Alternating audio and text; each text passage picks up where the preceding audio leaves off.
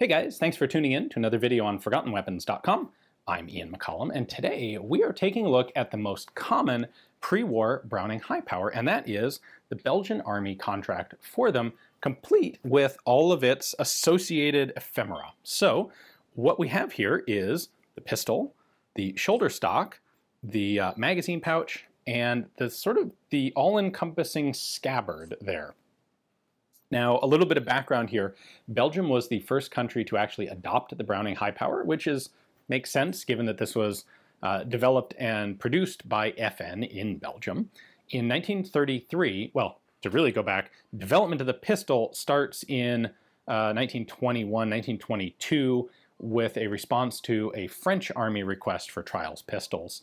John Browning puts together the initial gun that FN sent to trials.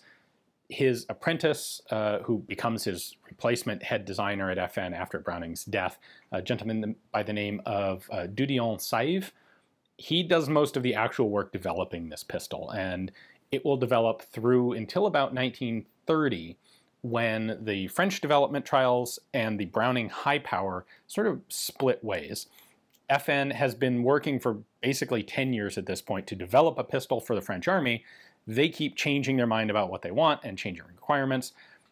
But the pistol that FN has now is well enough developed that they think it's suitable to get contracts from other countries. So they kind of set it aside to market it as what's called at that point the Grand Rendement, or the high efficiency military pistol.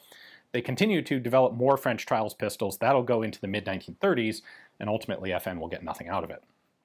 The Belgian government takes an interest in the Grand Rendement, and in 1933 they order a batch of 1,000 of them for field trials. Those trials run into 1934. There are just a couple of pretty minor changes that they want in that pistol, and by the way, I have a whole video on the Grand Rendement, so if you're interested in this, check out that video.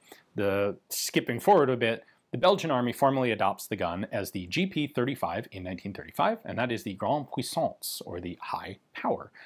Their first deliveries come in May of 1935, and the Belgian Army, their priority is to send these guns out to a lot of special troops and NCOs. So they're issued to motorcycle messengers, tank crews, machine gunners and assistant machine gunners, all the guys who really don't need to be equipped with a full-length rifle, but they need some sort of compact, handy weapon.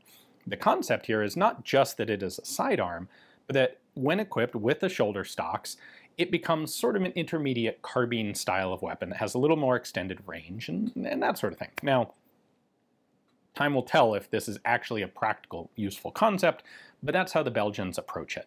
By 1938, they've gotten enough of the guns from FN to pretty much fully equip all of those special troops and NCOs.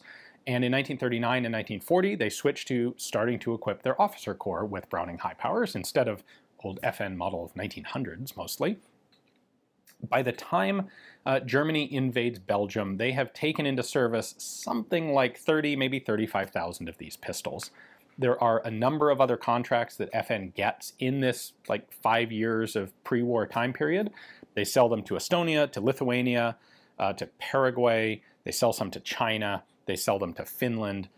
But by far, the Belgian orders account for something like twice as much as all the other orders put together. So if you're looking for a pre-war high power, this is the one that you're most likely to find. So let's take a look at exactly what you should expect to see on a pre-war Belgian high power. So here we have a really nice example of a Belgian pre-war high power. Let's see, a couple things to look into. Let's start with markings. We have 2 serial numbers here on the side. FN had kind of a weird practice with serial numbers where they would assign batches but make the guns out of order. You can't make any assumptions about date of production based on pre-war serial numbers, unfortunately. It's a complicated and weird system, and it doesn't give you much. It's not of much practical benefit to historians or collectors today. Up on the barrel here, we've got a series of Belgian proof marks. There's a serial number on the barrel, but it's like right here, but on the opposite side inside the gun, so kind of hidden.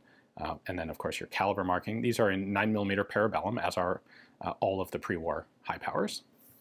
On the left side, we have FN's markings, so Fabrique National des Armes de Guerre, Est Belgique, Browning's patented over there. And we have a combination of Belgian proof marks, which are the last three here, and military inspection marks.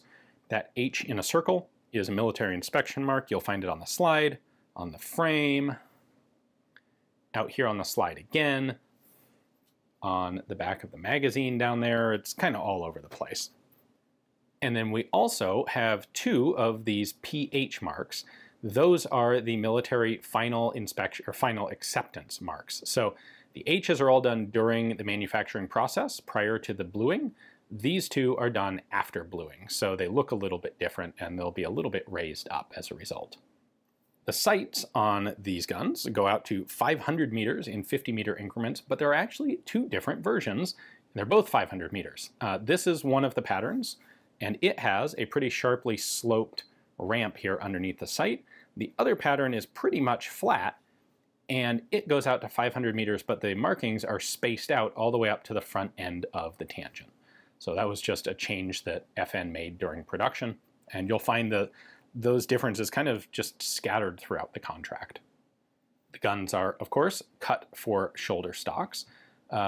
If you're getting deep into the nitty-gritty details here and you want to make sure that you don't have a faked gun, a couple things to point out are the divot, the deepened hole here for the little locking peg on the stock, and then up at the top of the slot, the machining changes a little bit as they come up the side here and then cut that top profile. So you can see what that looks like there. There's a little bit of a ledge, and it gets a little bit wider at the top of the stock slot, and that's how it should look.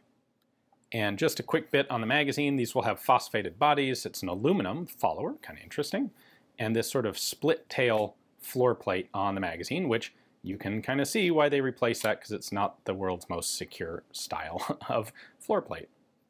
Here is one of the original Belgian stocks. Early production ones will actually have the full serial number of the gun stamped here. This one, the later ones, do not. However, they do have basically that same military approval stamp that you'll see on the gun. That'll be located back here by the carry bar.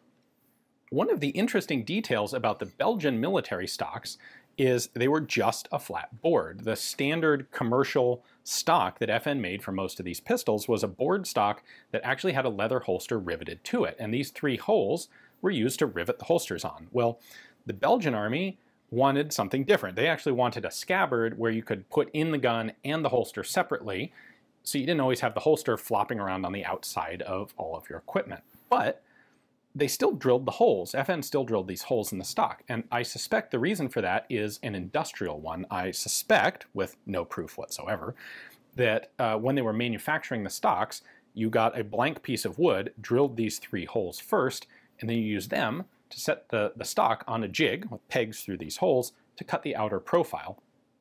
Then after the stock was all shaped, they would go in and countersink these holes for rivets. So for the Belgian Army guns, they had to drill the holes so that they could actually manufacture the thing, but they didn't bother to countersink it because they weren't attaching a holster to it. So here is the scabbard that they used, or holster, I guess you could call it. Attachment there. Once you open this up, this has pockets for both the gun here on top and the holster on the inside. So you can draw the pistol while leaving the holster in place. You can draw both and attach the holster together, or attach the stock onto the back of the pistol. A couple of belt loops on the back, and D-rings if you want to attach a shoulder strap to it. But that's what they used instead of actually riveting the holster onto the board itself. And then there was one more piece of web gear that the Belgian Army issued with these pistols, and that is a double magazine pouch. So there are your two spare magazines. Gun came with 3 mags total, 1 in the gun, 2 in the pouch. Now, along with the early stocks being serialized, originally the leather parts were also serialized. They stopped bothering to do that in 1938, and they switched to just date stamping them. This is AC, which stands for Atelier de Cuir, which is leather workshop, and then a 2-digit date code. So it's a 1939 magazine pouch. The stamp on the sheath here, the scabbard, is a little bit fainter, but it's also a 1939 scabbard. Shipment of high powers to the Belgian Army, of course, ended when Germany invaded and occupied Belgium in May of 1940. And the Germans saw the benefit in this pistol. This was, in many ways, this is the most advanced pistol in military service in 1940, at the beginning of World War II. It's got a high-capacity magazine for the time, 13 rounds. It's an ergonomic pistol. It's, frankly, one of the best pistols of World War II, and the Germans recognized this. So when they occupied FN, they simply continued Browning high-power production and put them into German service. There's a whole variety of different variations of German guns, which we'll go into in a different video. But what the Germans pretty quickly decided is that this whole 500-meter tangent sight shoulder stock stuff is pretty much impractical nonsense. And really, it didn't do the Belgians much good during the invasion. And the trend of having the stocked pistols with the long-range sights really would come to a halt with the end of World War II. So FN would go on to sell a lot of high powers after World War II, but they're more commonly now no longer being ordered with stocks and holster and attached holsters and all that sort of stuff. So not only are the Belgian guns the most common pre-war ones, but they're also the most common ones to find, maybe short of the English Chinese guns, but they're some of the most common ones to find with the actual shoulder stocks. Anyway, I have rambled on at some length here. Hopefully you guys enjoyed the video. Definitely, if you like this, check out the previous video I did on the Grand Rendement. And if you like that, I also have a video on the Grand Browning, which is FN's version of the 1911, more or less. That's also a really interesting piece of forgotten FN John Browning history. Anyway, thanks for watching.